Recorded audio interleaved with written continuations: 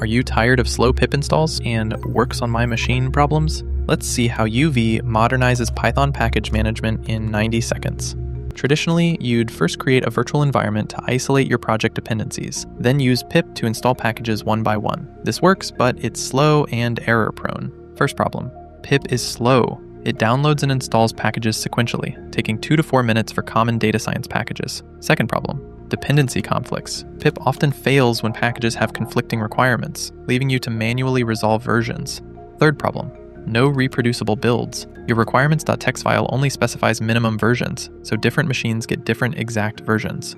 UV solves all these problems.